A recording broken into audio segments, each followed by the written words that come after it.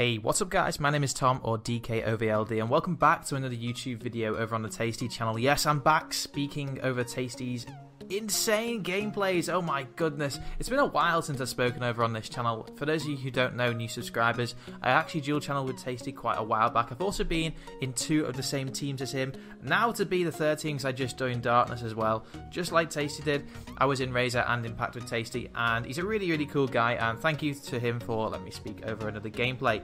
So what you're actually going to be watching in the background is a world record gameplay. Woo! It's actually the world's fastest solo DNA bombing ranked play, and he managed to do it in 3 minutes and 40 seconds, playing hardpoint on the map Retreat with a mix between the AK-12 and the Battle 27.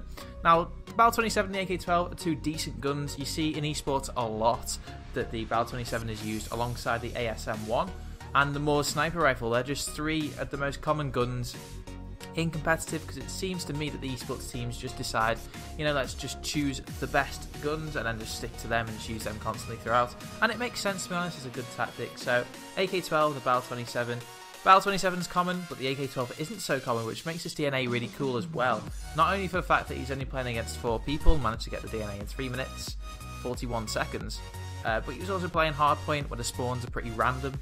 And also he's using 2 guns at the same time, so that's pretty cool. So make sure you drop a like on this video if you did enjoy, subscribe to Tasty if you are new, and also if you enjoyed the commentary, then make sure you can check my channel out. My link will be down in the description below. So I'm going to speak a little bit about esports in general. What do you think about esports? I think it's today when I'm commentating now, the 5th of August, that the actual esports reveal is going on for Treyarch for the newest Black Ops 3.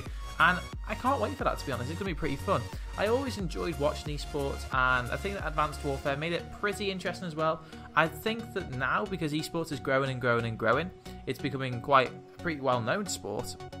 MLG have taken it off, and EGL and all them tournaments hosters, they really big, lots of money can be won. And I think, to be honest, that because esports is growing so fast, Call of Duties tend to focus a lot on esports now. So you see that Advanced Warfare is really heavily catered towards esports, and Black Ops 3 just as much as well. We saw Black Ops 2, it really started and kicked off properly in Black Ops 2, where they did League play, and that was absolutely fantastic. Absolutely loved League play. And then, it's developed and developed to it is now, and you'll see now that there are team exos you can get, so the optic exos there, and so or other exos too, and it's really cool. It's awesome to see that esports is growing so big.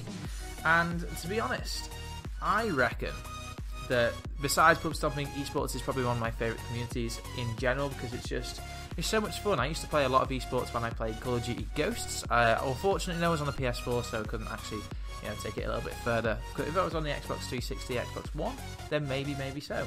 But anyway, guys, so I really hope you enjoyed the commentary in the background. The video is coming towards an end right now. So, as I said, hope you enjoyed. Make sure you drop a like if you did enjoy this video. If you enjoyed the commentary, my link to my channel and Twitter will also be in the description below. So thank you very much for watching, guys. My name is Tom, or DKOVLD, and I hope to speak to you all in my next video. Peace.